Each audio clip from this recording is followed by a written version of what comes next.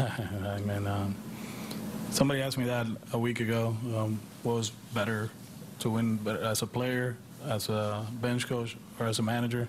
As a player, I was just a utility guy. Last year was a bench coach. This feels better. I mean, to be able to, first of all, convince them to give me a chance to manage, that was hard work. And then to get the coaching staff together, guys that, you know, I believe, I trust, and they did an outstanding job.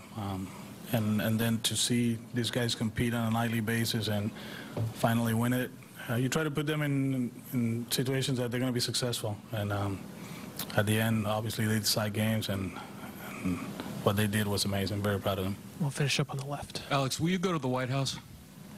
We'll talk about it later on. Yeah. Alex.